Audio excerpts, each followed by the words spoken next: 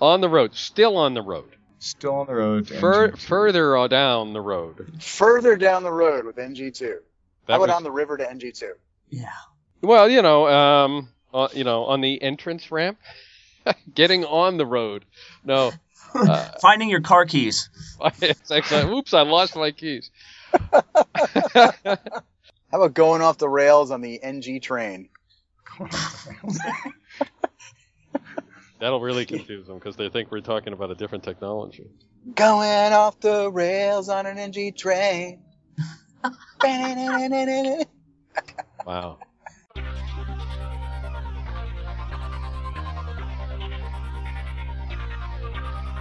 This episode is sponsored by Hired.com. Every week on Hired, they run an auction where over 1,000 tech companies in San Francisco, New York, and LA bid on JavaScript developers, providing them with the salary and equity up front. The average JavaScript developer gets an average of 5 to 15 introductory offers and an average salary of over $130,000 a year. Users can either accept an offer and go right into interviewing with the company or deny them without any continuing obligations. It's totally free for users, and when you're hired, they also give you a $2,000 signing bonus as a thank you for using them.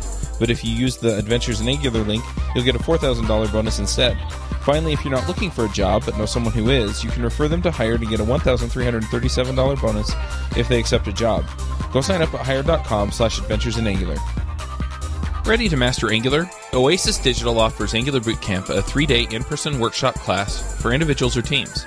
Bring us to your site or send developers to our classes in St. Louis or San Francisco. AngularBootcamp.com.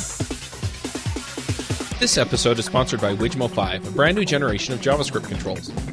A pretty amazing line of HTML5 and JavaScript products for enterprise application development in that Widmo5 leverages ECMAScript 5 and each control ships with AngularJS directives. Check out the faster, lighter, and more mobile Widmo 5. This episode is sponsored by DigitalOcean.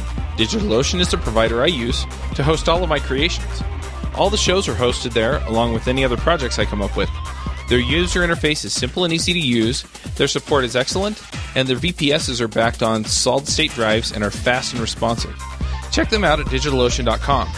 If you use the code AngularAdventures, you'll get a $10 credit. Hello, everybody, and welcome to episode 60 of Adventures in Angular. My name is Joe Eames. I'll be your host today. Chuck is out, and we have on our panel the illustrious Ward Bell. Hello. Lucas Rubilke. Hello. Also equally illustrious. Thank you. And just slightly more illustrious, John Papa. Hey. So today we are going to be talking about Angular 2. A few weeks ago, we had an episode called The Road to Angular 2. And we kind of ended that talk that we were going to be doing more work with Angular 2 over the coming weeks and months. And we're sort of circling back around. And that's going to be our topic today is what have we been doing with Angular 2? What's it like? It's still in alpha right now. Our experiences with it, where it's headed, our thoughts and impressions. So let's get started. So we last talked, it was several weeks ago, but it was a lot of fun. We've all been doing different things with Angular. Maybe we can kind of talk about kind of what those different things are. I know from my perspective, at the time when we did that podcast, I was doing a lot of work in TypeScript and ES6 with Babel and System.js and just trying to get those things working around Angular because it was early alphas and I was just trying to figure out, okay, if it's early alpha, I'm going to go ahead and make sure all the other pieces that I need to use are in place. But since then, I've been doing quite a bit of Angular 2 coding too, writing little sample and demo apps. What have you guys been up to? Ward? Well, I'm right there with John. I have been spending some serious time with the Angular 2 alphas, and with a particular focus on how to unit test something. And so I'm in there, and I'm ready to kind of talk about where things are and where things are headed and what you should do about it. Have you actually gotten unit testing going then, Ward? I have, as a matter of fact. It doesn't sound like many, but I have over 40 tests. Because what I'm trying to do is figure out how to test the range of things that you would do in a normal app. And so I've been looking each of the different areas, functional feature areas of Angular 2 and learning how to test each of them. So it's not really about a test coverage of a deep app. It's about like, okay, how would I test a service? How would I test a component? How would I test this? And how would I test that? Awesome. We'll definitely have to circle back and talk more about that. How about you, Lucas? So I have been admittedly a bit scared of kind of the transient state of the alpha release. And so I've been focusing on ES6 and wrapping my mind around that, as well as using, Gulp, using Webpack, and writing my 1.x apps in kind of a ES6 style, which then I believe will translate over well to Angular 2, as well as kind of being a community person. I am working actually with Jeff Cross and Patrick Stapleton and Dan Moline. They're coming out and we're doing an Angular 2 hackathon in Phoenix. And so, as well as trying to get good resources out, via hackathons and feedback. So that is kind of where my really focus is like, how do I get good content out to the masses as well as good feedback to the Angular team? Gotcha. I've been doing a bit of speaking about Angular 2. Spoke at that conference. I did a webinar for Pluralsight and building demos kind of oriented around that. As a Pluralsight author, I'm always interested in new topics to author on. So that's been my experience with working with Angular 2, is mostly just in the demo and speaking about phase, talking about it.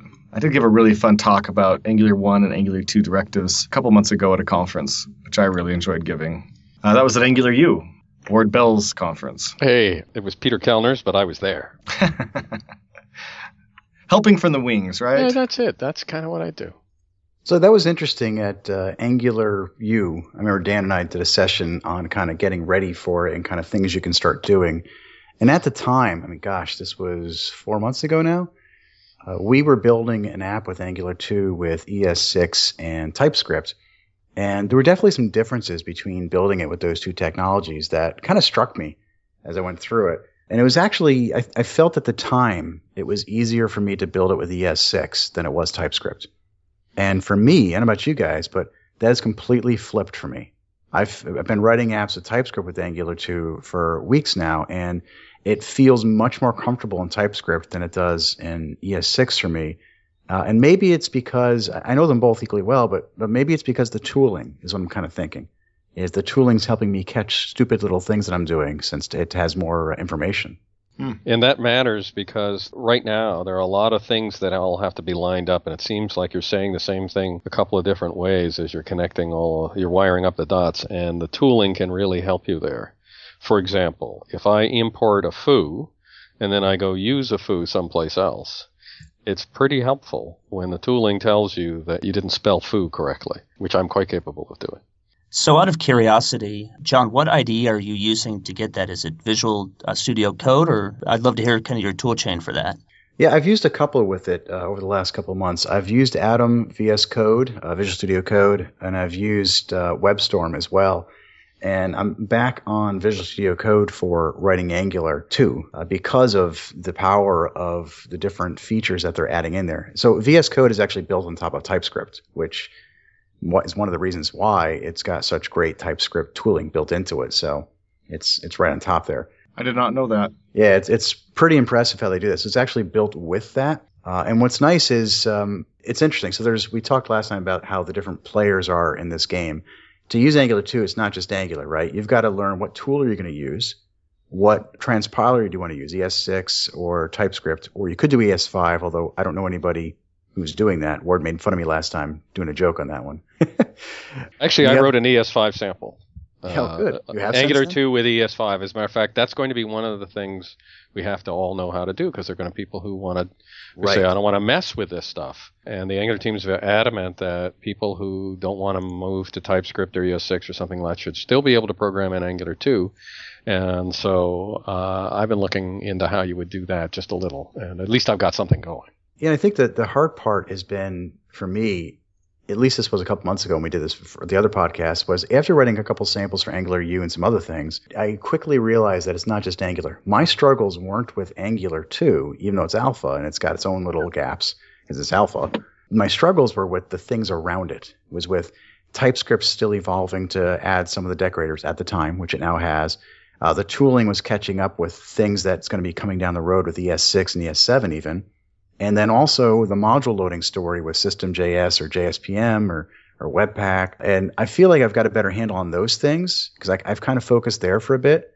And then I circled back to Angular 2, which Its funny part is there were weeks where I'd go and I didn't write like any Angular 2. I was just writing, TypeScript stuff, or I was writing JSPM or System.js stuff, trying to get it to work. And now I'm back on the Angular 2 stuff and able to dive deep into what's happening there. But I think for people getting started, the lesson out of this might be, look, even if you're not familiar with Angular 2, you might, and you don't want to dump in right now, like Lucas has done, you might want to jump into some of these other things because they're all going to be equally valuable to know.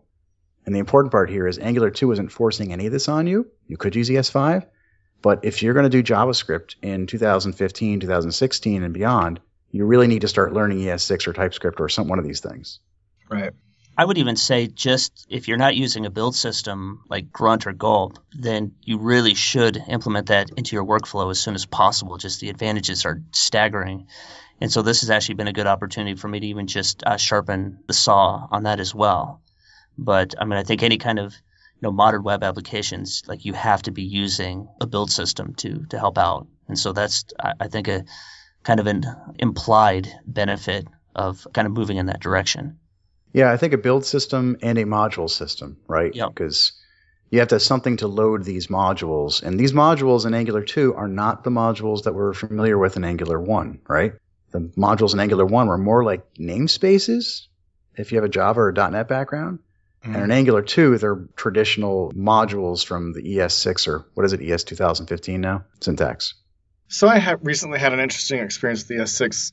Even though, there's reason to learn it because it's how we author Angular. Well, it's not how you author Angular 2, but that's what a lot of the demos right now, at least, are produced in. So there's a lot of interesting stuff going on in ES6. I always kind of felt like outside of just the module system and maybe the fat arrow that just had a lot of little kind of cool things, but they were little sort of niche features, even though I've actually done a course on ES6, and so I know it pretty well. But recently I was doing some work and I saw that somebody was doing destructuring in ES6, and it was like kind of the back of their hand. So every time they were doing anything that they could use destruction, they were using destructuring. And just watching them work, I was like, holy cow, this is actually really cool. And it's become my new favorite feature in ES6. So I think it's one of those things. Joe, can I interrupt you? Can you explain destructuring to people who maybe haven't seen it? Because I agree, it's pretty wicked cool.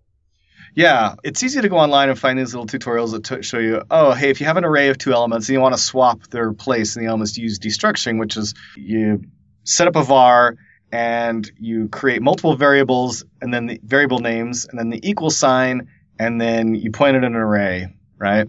Or at an object. And based on whether you're pointing at an array or an object, you're going to use on the left hand of the equal sign square brackets or curly brackets to match up. So if you're destructuring an array, use array brackets. And it's hard to describe over audio, but certainly look up a tutorial if you're interested. But it's a way to basically point at a more complex object, either an array or an object, and pull out just the pieces that you want and get variables that point at them. So the idea seems great, but until you see it in a useful scenario, you kind of are like, that's cool. But once you start seeing it in useful scenarios, and all the ES6 features are going to be like this. They seem cool, and then you start seeing the useful scenario, and especially if you can see it in a useful scenario where you yourself could use it frequently, then you start to see, wow, this is actually really cool. I'm going to start doing this a lot more now that I can see where this can benefit me. So in this case, it's a matter of, hey, if you got a function that returns an object and that object may have 5 variables or 3 variables and you want to work with them, it's really easy to grab those 3 variables into their own variable names, foo, bar, and baz, for example, and work with them. Or if you have a function that's returning 10 things and you only care about 2 of them, then it's easy to grab just those 2 and put them in variables really quickly. So that's kind of destructuring. Again, difficult to describe over audio. But it wasn't until I really saw somebody working with it sort of second nature that it really struck me as, wow, that's really cool. And the way I kind of look at that with modules is when you're importing it from a module even, which is a form of that too, you're able to, it's almost like you're able to reach into the module and grab just the piece you want by doing destructuring. Because then you're saying, hey, this module may actually expose 7 things, but now I'm only grabbing the one I want. Or, as you mentioned, sometimes you've got like some kind of an object literal or some kind of a class or whatever in ES6 or TypeScript, and you want to take that and you want to pull out just the properties you want into other variables. Right. So there's lots of great applications of that just make coding easier, I think. Yeah, and so I'm kind of waiting for that experience with TypeScript. You have destructuring in TypeScript. Oh, yeah, no. I'm saying I'm waiting for that experience of, oh, wow, that's really cool. Now I totally am excited about using it, right? Mm-hmm. I'm waiting for that experience working with TypeScript. Watch tutorials of TypeScript. I see code in TypeScript, and I'm still waiting for that, oh, that's cool moment. Yeah, so I don't know whether it's cool because it's the thing that every other language has had. But the fact that you get some kind of IntelliSense, the fact that you get some kind of typing support, the fact that you can do refactoring comfortably and say, oops, I want to rename foo to fuzz, or more challenging, you've got a variable called data and you want to do that, and you don't want to do a global replace of the word data. You want to just change the variable whose name is data. And only with a TypeScript plus tooling do you get that. So yeah, right. And autocomplete and filling things in. Autocomplete and like all that's catching of the silly stuff that can really bog you down. That's the okay, I'm glad to have that now. But the good news is here too, you could use, and to be very clear, I mean, I'm a TypeScript guy too, but I've done a lot of ES6 with Angular, probably more than TypeScript at this point, oddly. But you can use either. This isn't one of those things where I think somebody has to go in and get married to one or the other. It's true. And I don't think there's a huge learning curve to go from one to the other, to be honest with you. Yeah, no, I think I agree with you, Joe. By the way, for what it's worth, I'll throw this in there. The JavaScript code that the transpiler has been producing, that the TypeScript transpiler has been producing, is very readable. It is, isn't it? And so, in fact, what I've done, and I learned this from Igor, is when I'm debugging, I actually turn off the maps. And I debug in the JavaScript that was generated. And I have no trouble finding where that code was back there in my TypeScript source. Pro tip. Really? Write that down. It's a pro tip. Well, let's be fair too. I think in some cases that works if you keep your code tight still, right? Like if you did, let's say you broke all the rules, and I say these are mythical rules, but if you built an application where you've got 10 views, 10 components, and you're putting them all into one file, for example, it may be very difficult to debug that transpiled output, whether you use source maps or not, right? So if you follow good standards and you keep all your things tight and only make them follow the single responsibility, I think it's really easy and reasonable to debug either the TypeScript or the ES5 transpiled code. Yep, no question. So let's talk about Angular 2 for a minute. Why not? So we had this thing in Angular 1. Let's draw some comparisons because, I'm a dumbo here. I can't figure out what I'm doing, and that's me for real. I'm trying to figure out how do I go from Angular 1 to 2, and I had this thing called a controller and a directive and scope and transclusion and all this stuff. The first thing I was kind of trying to figure out is, hey, they're not mentioning MVC. At least I haven't seen mentions of it. Is that a problem? And I got to tell you, the pattern's nice. I love it. It's great, MV star. But doing Angular 2, I feel like I'm kind of there anyway, even though it's not true MVC, meaning I still have models of data. I still have views, my templates, and I still have something that's kind of like a controller with my component. So to me, it's felt like I'm at home. It hasn't been this massive leap of, wow, I got to learn a new pattern. How do you guys feel about that? I've been doing a lot of consideration of what's underneath the hood. And so for me, I actually find that it's very different. I do see the similar patterns, but I find that it's very different myself. Interesting, because I had the same reaction that John did. It's almost hard to get away from. Well, I think of it as MVVM, but you want to call it MVC, that's fine. Because when you have a component by definition is something that has a view and weds it to some kind of controlling code, and that controlling code is usually producing data that it could be binding to. That's your model. So a component is a view and a controller just almost by definition. And so I'm curious, Joe, about how that didn't come across to you. Well, I also am of the camp that there's no such thing as MVC. There's just whatever one guy believes is MVC and the next guy believes is MVC. Yeah, so if we loosely defined it as the view is HTML and the controller is the stuff that interacts with that HTML and controls that HTML, then, if we could agree to that, then are you cool with the view-C separation? Yeah, yes. I think the important part here is not so much, I agree, Joe, I don't think it matters so much if you call it MVC or board you call it MVVM, MV star, whatever, right? To me, it's when we try to go to new things, we try to draw similarities based upon our experience in the roads that we've traveled, right? So with that, I was trying to look for anything I could hang on to and say, all right, everything's changed. I need to figure out what isn't different. How would I do what I did before in this new place? And I was very comforted in that. Though at least those concepts to me were similar comparisons. So, for example, to me, things I did before in a controller or a directive, I now do in a component.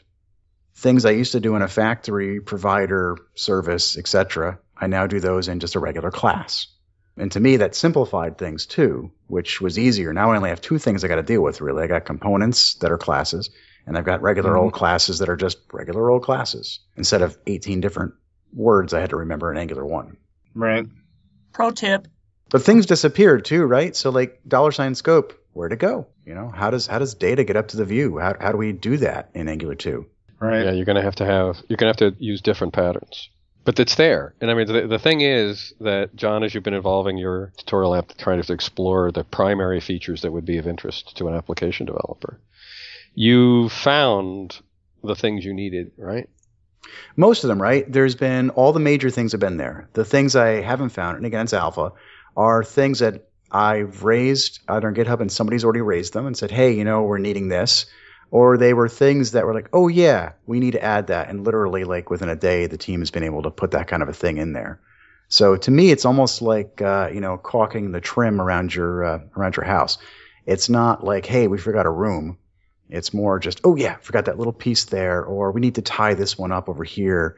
I feel like the state of it now, what are we at, Alpha 36? Is much closer to something that we can actually start seeing what it's going to look like later. And John, if you were to enumerate the key things that you were trying to make sure that as an application developer were in there, what are those key things? My top 7, data binding, being able to display data in a list, dealing with like NG repeats and things like in Angular 1, which is an NG4 now. Doing master details is the third one, some kind of way to do that and everything involved in it. Number 4 is all my built-in directives, basically all the things that I need to be able to do inside of an app. What does Angular give me out of the box to get there? Number 5 is multiple related components and separation of things into the right places. So making sure I got components and services and bootstrapping and things like that all alone. Number 6 is routing. A single page app isn't much fun with one page. And then number 7 is being able to talk to HTTP with asynchronousness. So those 7 things in my mind need to be there. And from what I've found, they are there. Yeah, I think so. And dependency injection is still there.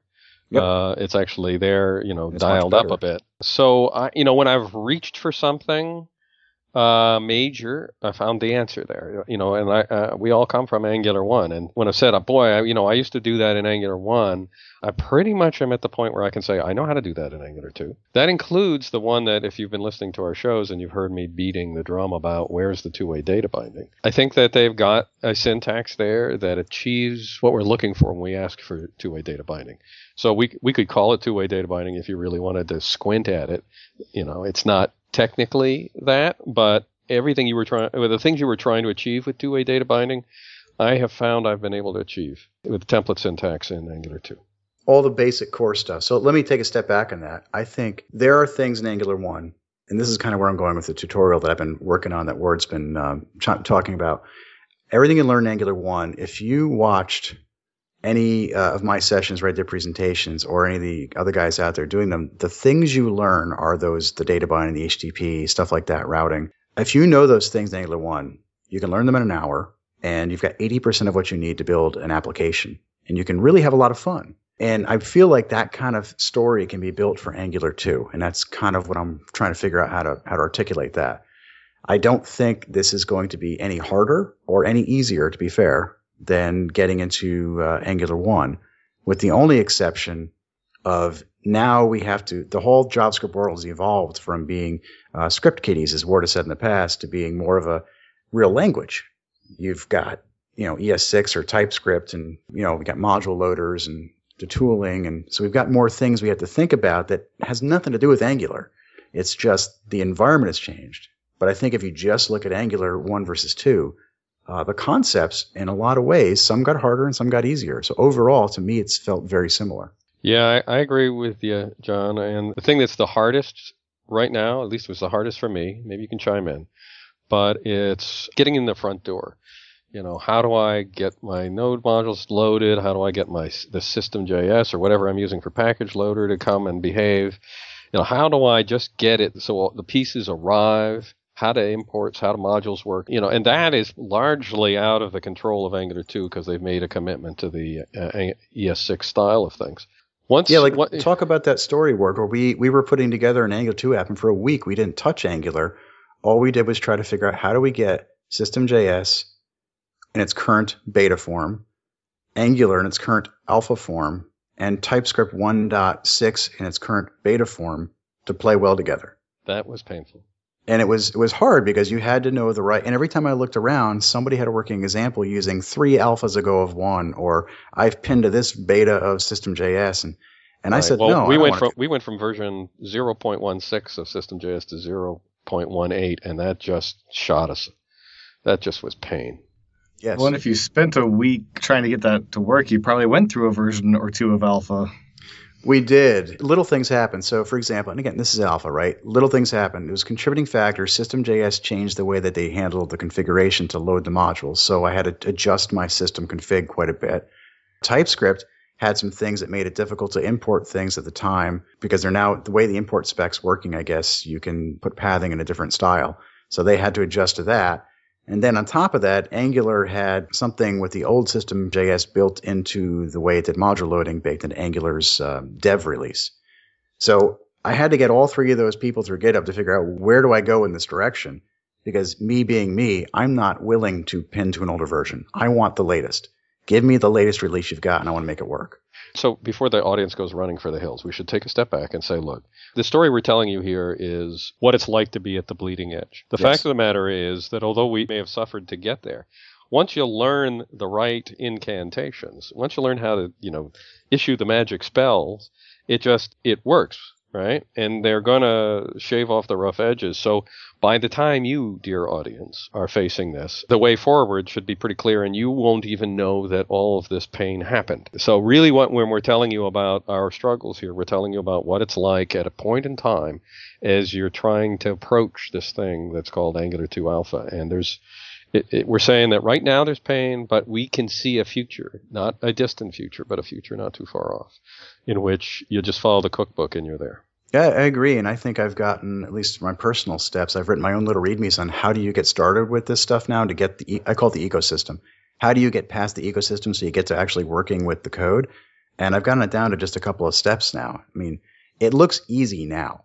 Not knowing it at the time with all the moving parts, that was the hard thing. But now it's easy once I know the right way to go, and I think it's going to get even easier there. This is what it's like to be on the bleeding edge, and none of us, at least I'll speak for myself, I'm not building production apps with Angular 2. I'm trying it out. I'm taking it for a test drive to see what it feels like. So one of the things that occurred to me a little bit ago when we were talking about ES6 and TypeScript was ES5. What have you guys done with Angular 2 and ES5, and what are your thoughts and comparisons between that and ES6/TypeScript? I have done very little with ES5 and Angular 2, and that's been intentional. I have done very little, but I've done some, perhaps more than others. So I'll tell you what, again, I haven't gotten much beyond the Hello World example in straight ES5, but let me sort of say this, that they have introduced a DSL. Now, I'm trying to remember what DSL stands for. Domain-specific language. Thank you! You know how you throw these terms around, you don't even remember what they stood for. Basically, you dot your way to bliss, okay? So you're going to have a class, the equivalent of a class. So they've written a way in which you can author the code so that you progress by specifying what the components features are, the sort of the equivalent of what you would do in annotations, then specifying what the view will be about in the same way that you would do an annotation in ES6 or TypeScript. And then finally, you do the body of what would be your class in ES6. So it is clearly ES5 JavaScript, plain old JavaScript, but it's structured so that you can communicate all of those things in approximately the same way that you would if you were writing in ES6. And I think that's going to read well. You know, when I read my sample of something that's describing a component this way, it reads well. So I think that they're going to have some bridge sauce in there that's going to make writing it in straight up ES5 okay. Yeah, and they have a blog post out right now where they're talking about how Angular 1 and 2 can actually coexist together. And so they're doing a lot of things, right? And how you can use ES5 with the Angular 2, how you can live with Angular 1 and Angular 2 in the same app even. And I encourage everybody to go read that blog post the Angular team put out about that. Yeah, so that's if you want to mix Angular 1 and Angular 2. But I was saying, I thought you were asking if I wanted to write Angular 2 in ES5 rather than ES6. Can you do it? And the answer is yes, you can. And it's not, in my very limited experience, it actually looks like ES5 that you would feel comfortable writing. So let's talk about some of the stuff that we're actually typing. So it's hard to talk about code over the air, right? But imagine yourselves, close your eyes, unless you're in a car. Close your eyes and think about, developing a component right now. A component being, let's say, a list of customers. And you want to have some HTML. You're going to want to have some CSS on there for that component. It's probably going to become some kind of a tag, an element in HTML, maybe called My Customers. And then you're going to need some logic to go with that, some JavaScript. So all of that can be done with components. And the way that they're kind of creating these now in Angular 2, I've noticed, is I create a class called My Customer Component.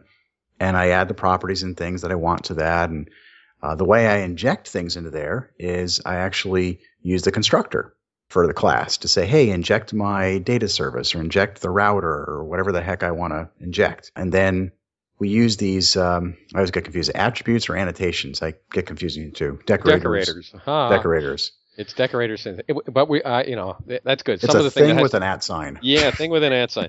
The language here has to be refined, all right? Yes. But the most common way of referring to these things is as annotations.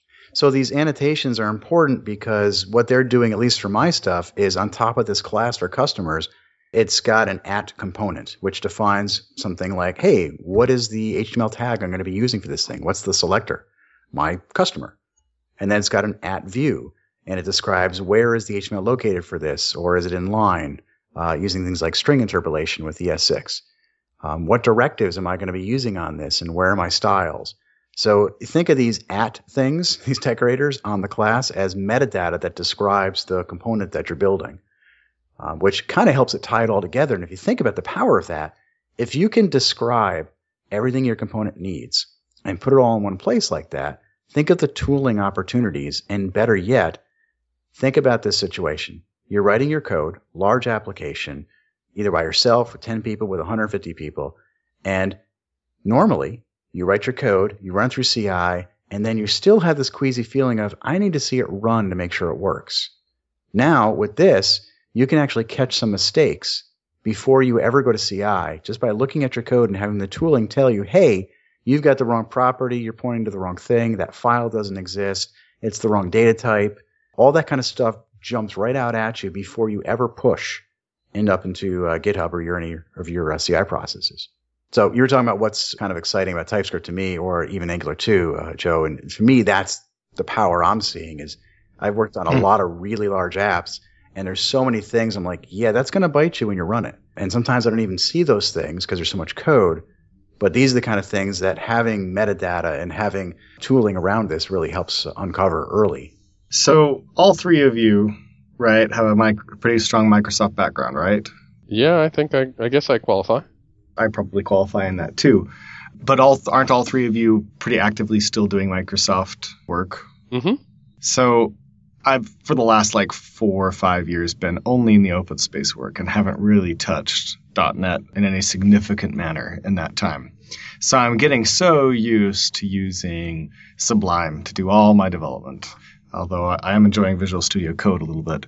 But what do you think it's going to be like for that segment of the front-end world that is just used to using Sublime? They're just open source devs who are using Sublime. Is TypeScript are they not going to see the buy-off in TypeScript? And are they just going to end up just authoring, their Angular 2 and ES6 or ES5? I think they're going to start with ES6 and 5, and I've seen people do that. So I've got folks that I work with who are dabbling in this arena. And some of them use brackets, some of them use Sublime, some use WebStorm. And well, let's even talk Vim and Emacs, right? Yeah, and plenty of them out there. Some of them use Vim like crazy. The funny thing that's been happening is, as we've been doing more and more dabbling, this is all proof of concept stuff they're doing at our particular place, but they're doing more dabbling in TypeScript. The people who are using editors that have TypeScript support are getting the envious looks from the ones who don't. So if you're using Sublime and you don't have a TypeScript plugin in there, you're missing out if you're doing TypeScript. It's not going to be a fun experience. You're not going to gain the value of a lot of these things unless you use an editor that's got that. And I'm willing to bet that all the major editors are going to have full-on TypeScript support soon, and most of the major ones do already. Yeah, So- Sublime has a Yep. you can wire it in, and WebStorm has very strong TypeScript Oh, yeah. support. My colleague, I'm writing in VS Code, but my colleague here at IdeaBlade, Jay Trabant, is writing in WebStorm, and I kind of like that we're approaching the same kind of code base with two different editors, so that we can learn the pluses and minuses of those different approaches. And so I think that you're going to be able to use the editor of your choice in this world. So let me jump in here real quick. There is actually, if you just Google TypeScript Sublime, there is a plugin.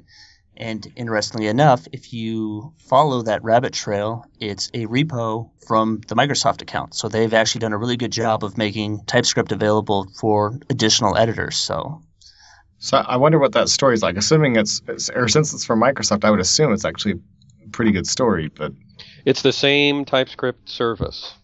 They're really concerned that when you're running this stuff, and they can make it happen, right?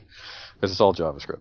They're making sure that everybody gets the same TypeScript service. So if you want to differentiate as an editor, you differentiate in editor features, the kinds of support you provide, but nobody's getting a better or worse TypeScript engine under the hood. Everybody gets the same one. This all comes down to there's two flavors of TypeScript if you think about what's under there. There's a TypeScript client and there's a TypeScript server. And I'm probably not using the exact right terms here, but the reason that Visual Studio Code is so good on top of TypeScript is because it's letting you type in the TypeScript client, use the compiler, but it's also using the TypeScript server to actually make sure the tooling is there. And that same TypeScript server can be used in any editor. So you can actually use those, and these plugins can take advantage of them. Or minimally, the plugins can simply just npm install TypeScript globally or locally in their own projects, like for Atom or for brackets, and take advantage of TSC. So I agree with Ward. That's the compiler. TSC is the compiler, and the TypeScript service is the thing that helps you learn about what's going on in your TypeScript and get information back. And so and it's an open API, so if your editor is very good at interacting with other language services, then it should be able to take advantage of the same kinds of hooks that Visual Studio Code is leveraging when it talks to the TypeScript service. And that's part of the design goal. They're dead set on making sure that every tool that's out there that can take advantage of a service has access to it. So I think that the story has the potential to be really a good one for whatever you choose. Yeah, and I don't think it means you have to go this route, obviously, and I'll bet you there's editors that don't have the support, but because there's so many types out there. But if you think about what people who don't use Visual Studio, and Joe, I'm in Microsoft world, but I don't do Microsoft coding as a daily basis anymore. I'm doing a lot of open source as well, because that's the demand that I'm seeing. But if you look at the people who don't use Visual Studio, the one thing they do is they know about it, they know it exists, and they hear that it's great because they hear words like IntelliSense and autocomplete and things like that. Other than that, they think of this big tool that, I don't have time for, I'm going to use my Sublime. But wouldn't it be great? They always say, if I could get just those couple of features in my existing tool. Nobody's going to switch an entire tool to an IDE. Maybe some people will, to try out that stuff. I see more frequently as somebody really likes the editor they're in, and they don't have to switch. They can just pull in TypeScript support. They can pull in autocomplete. That's why the package managers for things like Atom and Bracket and WebStorm and VS Code have become popular. Is there's all these open source packages and plugins that you can extend to the tool that you want. So you don't have to go find a tool you like. You can stay with the tool you like already and just add in more packages to it. I think this is also one reason why the Google team decided to abandon their own private language, their AdScript language. It's this powerful Thank you. Yeah. I mean, just let's let the rest of the world to handle that one. I'm seeing other frameworks besides Angular that seem to be getting on the TypeScript bandwagon. I believe that AiA is converting their code. I don't remember specific, but I remember seeing that they were converting their code to TypeScript as well, so that they could take advantage of this whole tool chain. So it's I think it's got real potential. So we're getting closer to the end of the show here. I'd like to make sure we've got some, learning lessons for people that we've seen here. I know I've learned a lot over the last couple weeks and months. Lucas, why don't we start with you? What have you learned about kind of going down this road with ES6 and Angular? So I started programming actually with ActionScript 1, and then we went into ActionScript 2 and 3, which was very similar to ES4, which I have forgotten over the last couple of years. But now it's interesting to be kind of back into a classical paradigm. So I think, thinking in terms of classes and constructors is a bit new for me again. But honestly, the biggest thing that I would call out if you're moving in this direction is take a moment to really learn the build system. So, for instance, Webpack is still a bit of a mystery to me. Fortunately, I had Scott Moss to hold my hand and help me through that. But like every 5 minutes when I was getting started, it was like, well, Scott, how do I do this? How do I do this? So again, I think it's not so much just syntax, but I think it's kind of the ecosystem, the pomp and ceremony that goes around that. And once you kind of get comfortable with the hoops you have to jump through, then it really kind of becomes second nature and you really ramp up your velocity. Even though you're going to take that hit up front, once you understand the tooling, it's actually much, much better. That's a great tip. Joe? I would say the main thing that has come out for me has been the inability to appreciate the forest when you spend too much time looking at the trees. I feel like I've just been so deep trying to look at little tiny pieces of Angular 2 that I haven't really stepped back so that I can get a better grasp of Angular 2 as a whole and appreciate it. I have a great appreciation for Angular 1, love Angular 1, and I'm looking forward to that, taking that opportunity with Angular 2 when I can start building something bigger than just demo projects and starting to really appreciate it for what it is. So I guess if I were to say what the takeaway for me is that although as this podcast goes to press, it's nowhere near ready for anybody who doesn't have a lot of time on their hands to do anything with just yet. The prospects for a solid framework are good, and I feel much more comfortable with what's going to happen here in Angular 2 than I did back when we met long ago. I should mention, by the way, that it's very hard right now to get online information about the state of Angular 2. You wouldn't really want to make much out of the current Angular.io documentation because it's kind of frozen in an old state and is, as I understand it, is being reworked. But so although, you just can't, unless you got time to burn, you're just not ready to go jump right in this second. But I'm getting much more encouraged about the prospect for something we can feel good about by the end of the year. So I have a few learning lessons that I'd like to wrap up with. And I guess these are kind of our tips, aren't they, for the show? And the first one is, I kind of want to pile on what Joe said. I feel like there's times when I've been trying to dive deep into Angular 2 features really to understand how does that thing work. And I've really beat my head against the wall. And what's really helped me is to say, stop it. It doesn't matter how that thing deeply works. Maybe it does, but a more important thing is how does that work in the context of an application? So I kind of changed my direction and said, instead of trying to figure out each individual piece, let me go ahead and build a puzzle. And I've been trying to build sample apps and demo apps. And if you're interested, you can see the evolution of these things up on my GitHub repos at github/John Papa. They're all various states, and to me, it's been very helpful to see how the different pieces interact with each other and how I use them. So that's been a lot of fun. And the real thing kind of surprised me, and it shouldn't, I guess, since I wrote the style guide for Angular 1, is it's been immensely helpful for me to start developing my own conventions for naming of things, both files, folder structures, names of components and classes, and just general conventions on how I write the code. It's been helpful for me to kind of do that with the Angular 2 stuff to see some kind of patterns that I can pick out for what kind of things I have to do when I'm building these kind of components. It doesn't mean that I'm ready to write a style guide by any means. I'm not. But it's been helpful to at least start to drive these kind of conversations to figure out how do you build a real application with this. And you actually, you have behind the scenes, you have been evolving prototypes for the standards, for the style guides that will go with Angular 2. There's no question about it. You've really been you've been every step you've been taking, you've been looking at it and saying, okay, so step back as an application developer. How would I want my projects laid out? What would my folder structure be? What would I name things? Where would they go? You're starting to do all that stuff right now, and I think you're coming out with good answers. Yeah, well, we'll see how it turns up. I think we should do another follow-up one of these, maybe in a month or 2 months as well, and kind of see where things are. The follow-up. So let's move on to picks. So, John, do you want to go first? I have no picks. You can skip me. This is all right. This is a long show, and I hope it was worth it for people. And I have no picks, and I think people will be grateful not to hear them. Awesome. Lucas? So I do have a pick, and that is Pascal Precht has just been killing it on the Angular 2 content lately. So if you go to blog.thoughttram.io, There's a ton of really good Angular 2 content out there. I've really been enjoying it. And if you're looking to sink your teeth into some kind of meatier than just a 5-minute quick start, I think this is the place to go. Cool. I also don't really have any picks, although I will reiterate the announcement about NG2 that has been out. Tickets are going on sale September 22nd to the winners of the lottery. So the lottery tickets are available now. And even after the 22nd of September, lottery tickets are still valuable because there will be more tickets being disseminated for quite a while after September 22nd, probably for several months. This is going to be one of the first big Angular 2 is out kind of conferences, I would hope and pray. Yeah. I've entered him in the lottery under several different pseudomonyms. I'm hoping I get lucky. Yeah, all duplicate entries are going to be removed. Oh, no. But one thing we are doing, along with John's along with what John said, we're not doing the CFP yet because we want to have very relevant content. So the CFP will actually happen quite a bit later. CFP?